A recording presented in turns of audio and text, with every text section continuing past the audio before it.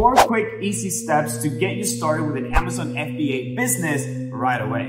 Because if you're an Amazon seller, it means that you are selling everyday products like this portable neck fan and you're earning a passive source of income working from home. And in this video, I'm going to show you all of the strategies and what mistakes to avoid when starting an Amazon FBA business. So do make sure you stay all the way until the end.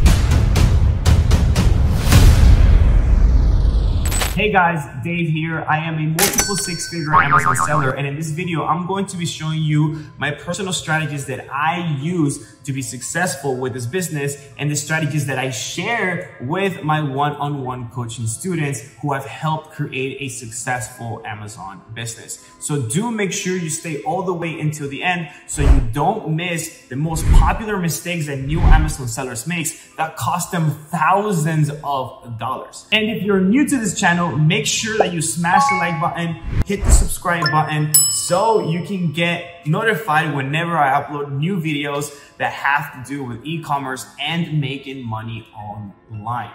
All right, guys, let's get started. All right, guys, now before we go and talk about step number 1, I want you guys to understand this. Amazon has millions of products out there, but it does not mean that you can sell any product that you see online. You need to learn to do what's called product research. Now, what does that mean? Well, you need to look for products that are making pretty good money on Amazon, but that have low competition. Now, what does competition mean when it comes to Amazon? Well, it equals reviews. What does that mean? You want to look for products that your competitors have an average low review count. Because remember, whenever you first list your product on Amazon, you're gonna start out with 0. And if you're competing with people that have thousands, well, it's gonna be really hard for you to compete with them. I mean, let's do a quick thinking exercise here, right? Let's think about last time you went to Amazon, right? You search for a product, you probably saw a competitor, maybe let's say you see a competitor that has 5,000 reviews, and then you see another one that's selling the same product, but they only have 5 reviews. Which one would you buy? Obviously the one that has more reviews. This is why it's essential for you to learn to work with what's called product research tools, a product research software that is gonna allow you to find these products with a low review count, but that are making pretty good revenue. The one that I have developed for all my students and for you guys watching this video is called Overlook Pro. Overlook Pro is a product research tool that's gonna make these things go a lot faster. But anyways, enough of the talking, let's go right into the computer. All right, guys, so now we're here on Overlook Pro. Let me show you what the home looks like. And for all you guys watching, you can create an account. Just go to overlookpro.com. And you can simply just create an account with the software. It's super simple, it's free. And if you do want to get the subscription for it, just by watching this video, guys, you can get 25% off on the monthly subscription by entering this code ECOMDAVE25, and you will get 25% off on your subscription with Overlook Pro. All right, guys, now let's go into the tool. Now, before we go and start doing product research, I want you guys to all download Google Chrome. Google Chrome, it's a web browser. If you don't have it, just simply go to Google, type in download Google Chrome, and you can get this browser.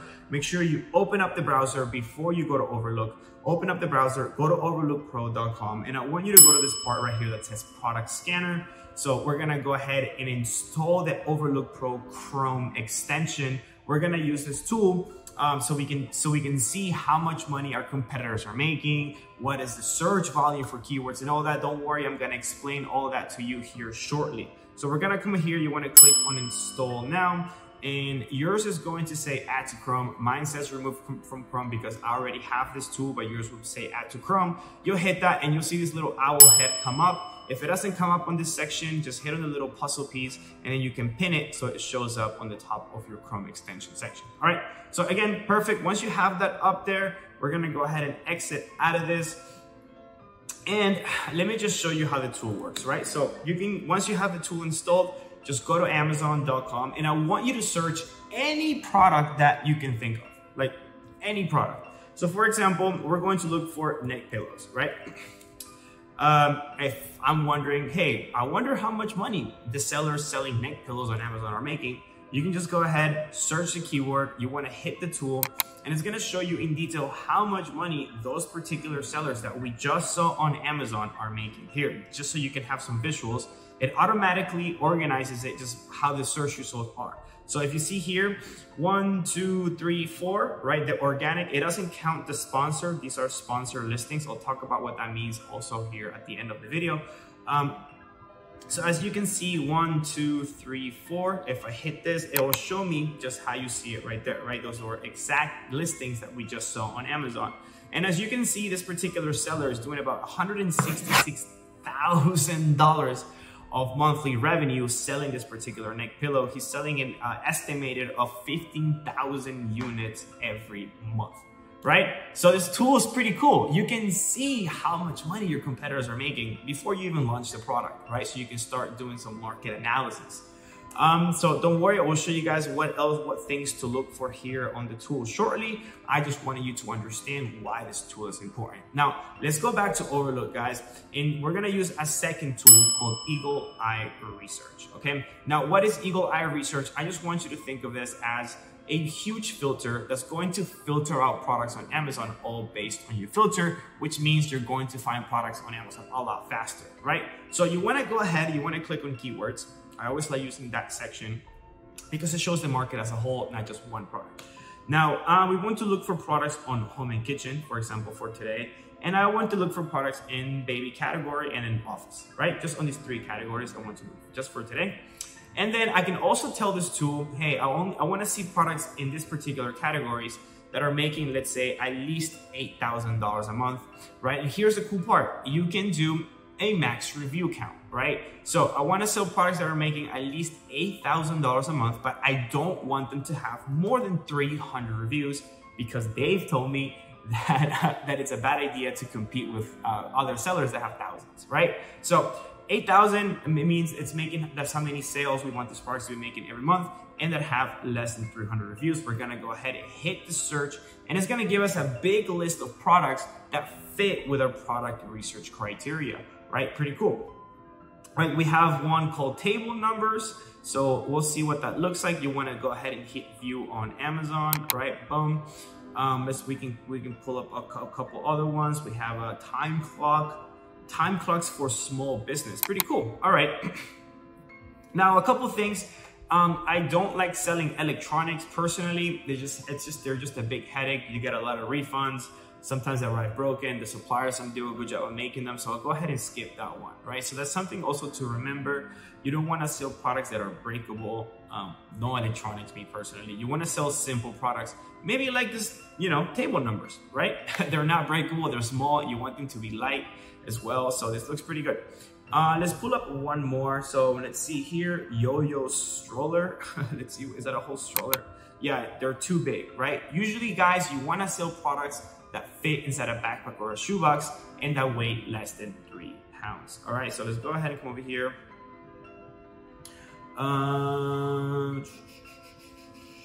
Beer tabs. Beer tabs could be good. Cool, they're small, right? They're not breakable. I like it, right? So we have 2 products. We have table numbers and beer tab. And this is why I love this product research tools, because you would have never really thought of selling beer tabs, right? People come into Amazon thinking that, oh, I'm gonna think of the product. You wanna make it easy on yourself?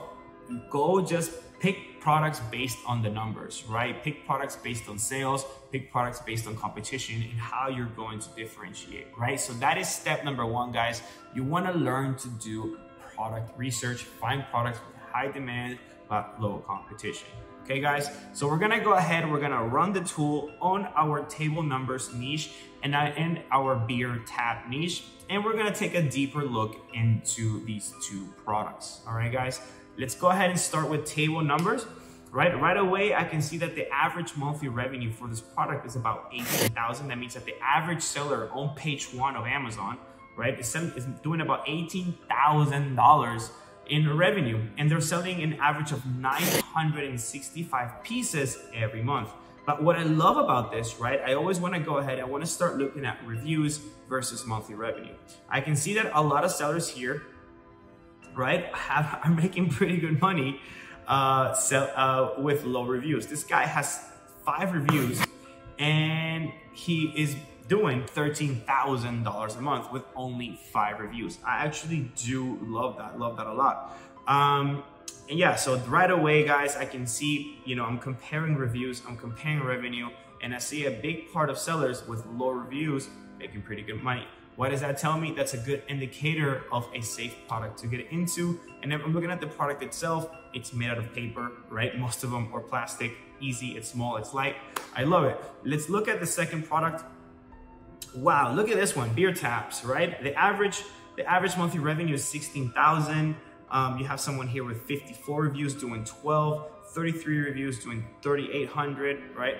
And the reviews are getting a bit high, right? You don't see that many sellers with 2-digit reviews here. So that might be a problem, but it's still quite low. Now, guys, I want you to understand this as well. And this has to do a lot with product research, is you have to know how to differentiate yourself and how to add value. Because if I want to go ahead and start selling the same thing this person is selling, I cannot sell the exact same thing because you're not really giving the customer a reason to purchase from you. You want to bring more value. So then you have to do a little bit of research and know your target customer and see what else they would like with this beer tap, right? Now, in my coaching program, there are multiple ways that we teach our students on how to differentiate their products and how to add more value. So when they list that product on Amazon, it beats the competition, right? Same thing with table numbers. If I was gonna sell this particular product, I would maybe change the font or maybe make it rose gold, something different. So when the customer sees my listing competing with this one, you give them a reason to purchase from you. You can also do more quantity. Maybe you could include the little holder for the table number, for example, or just a little bundle, just a little extra to differentiate you from the rest. I want you guys to think about it, okay? Now, guys, part number 2 of being a successful Amazon seller is not only finding a good product, right? It's about finding a good supplier that's going to make you a good quality product, and that is, you know, and that is going to give it to you at a good price, so you can compete also on, you know, so you can have really good margins. So in order to find a supplier, we're gonna go to Alibaba.com. All of you guys who are new to this, if you don't know what Alibaba is like Amazon, but instead of selling you products, they're connecting you with manufacturers in China or in India, right? They're the biggest at this, right? And they'll help you find a supplier for pretty much anything. So I want to go ahead and start looking for suppliers for this. Now, usually what I want to do is I want to switch this to manufacturers, right? So it only shows me all of the different manufacturers. I don't want to look on products because they might show one manufacturer that does multiple products. You don't want that. I want to see all of the different manufacturers, all of the suppliers that make this product, right? So that I can contact multiple, and then I can, you know, negotiate on price with multiple people and see which one is giving me the best price option, right? So I want to go ahead and hit table numbers, okay? And I'm going to search for all of the different manufacturers, as you can see right here. Now, before I even start going through the manufacturers that make this product, I want to go ahead and I want to hit where it says supplier types. You want to hit trade assurance. You only want to work with suppliers that do trade assurance. Now, why is that? Well, this is a form of payment that Alibaba offers, right? So whenever you're actually paying the supplier, you're not really paying them, you're paying Alibaba. Alibaba holds the money until your products arrive at the Amazon warehouse, okay? So again, that gives you some sort of payment protection. So again, you only want to work with suppliers that do trade assurance. Next thing, I want to work with suppliers that have been with Alibaba for at least 3 years. For example, this guy has been with Alibaba for 2 years. I don't like it. I want some more history with the company. So this guy looks good. This guy looks good. This guy looks good, right? So again, that is part 2. You want to make sure that you're contacting suppliers that have been with the company for a long time and that, you know, that are trustworthy, right? Now, next thing, once you find a supplier that you want to go ahead and contact, say maybe you want to do this style of number, right? From we can see here, they're selling the 1 through 20 that we saw right here on Amazon. They're selling them for $5 and they're selling for $18.99, so practically $19 on Amazon for that particular style, right? For the set from 1 to 20. So pretty interesting. and I see that they've been with Alibaba for 3 years.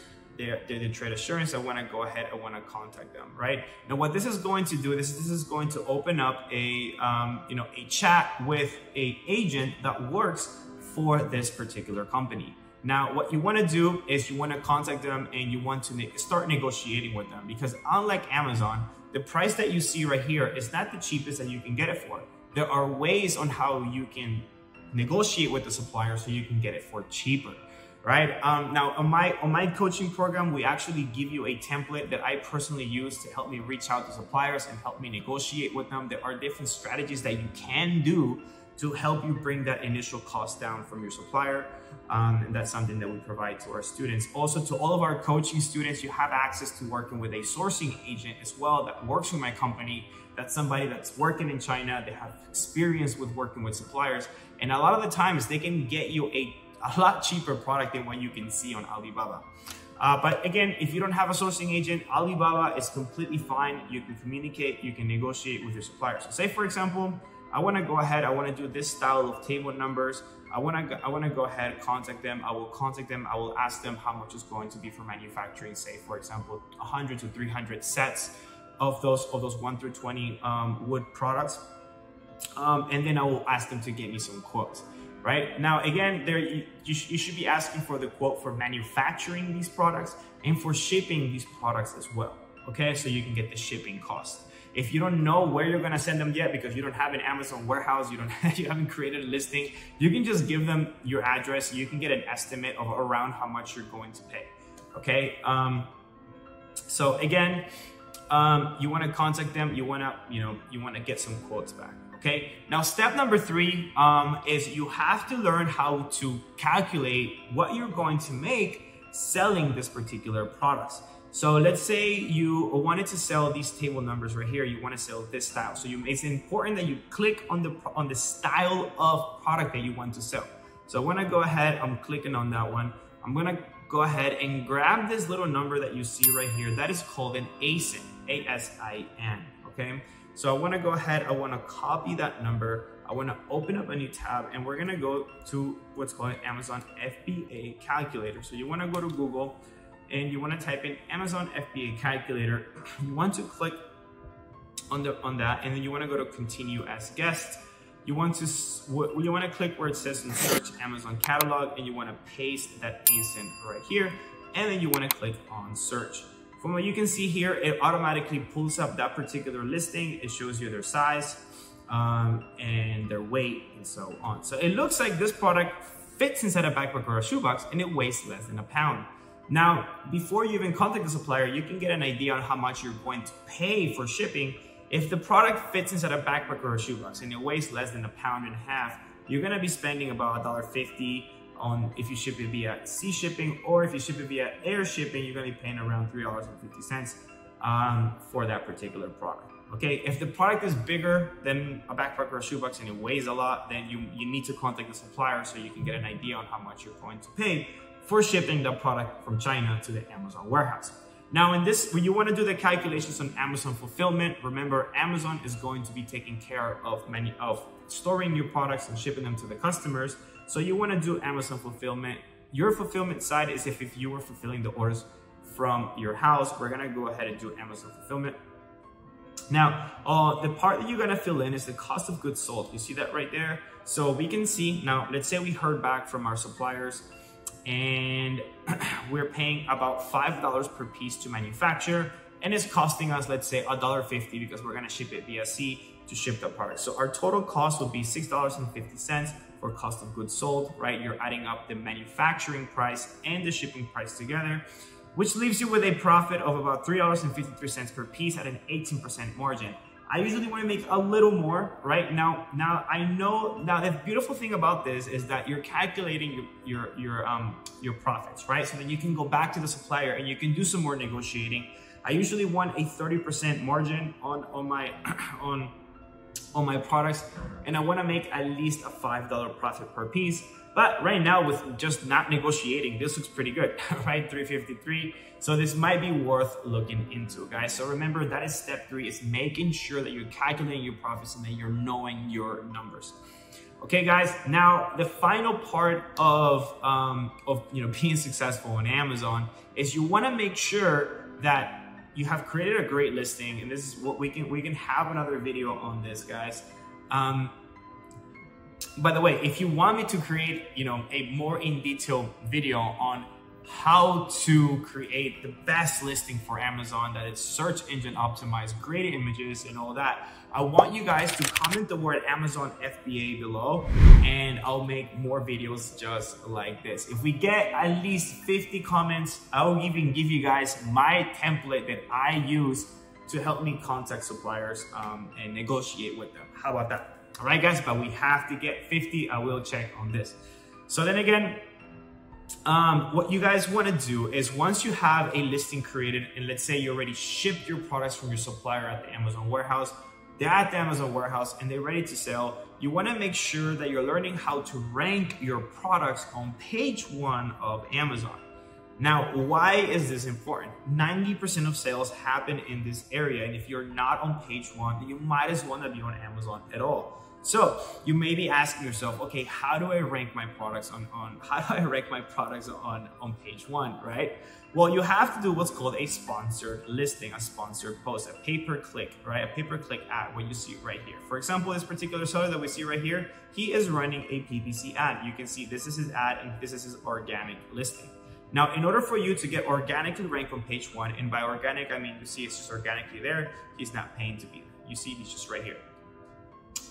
In order to get here, you have to first run ads, and you have to generate sales from your ad. So when people see your ad and they buy from you, right, usually after a few consecutive days of getting sales from your ad, the algorithm of Amazon is going to notice this, and they're gonna put you on page 1 organically. Once that happens, then you can optimize your ad spend, and then you'll be on page 1 for as long as people keep buying your product. This is why it's important to differentiate your product and add value. So when people see your product, they buy from you instead of the competition, right? So that's it, guys. I hope that you understand. I hope that you took a lot of notes, and I hope that you got as much information as possible. And again, if you really love what you saw in this video and you love all the information, then what I want you to do is make sure you smash the like button and subscribe, and make sure that you comment the word Amazon FBA below, so that lets me know that you want more videos just like this. All right, guys. Now, also, I've left a quick treat for you guys. I've left a free mini course for you guys to go ahead and watch right in the description of this video that will give you more information on each of the steps that I just showed you. All right, guys. So again, make sure that you subscribe to the channel, smash the like button, and I will see you guys on the next one.